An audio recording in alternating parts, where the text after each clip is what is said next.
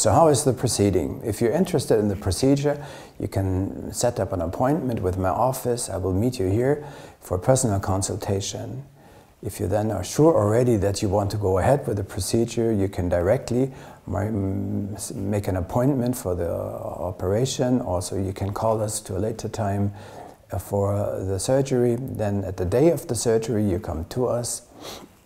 The surgery will be performed under local anesthetics. Afterwards, you will be here in our office. You can get something to drink. The following day, I would like to see you again for changing of the dressing and control.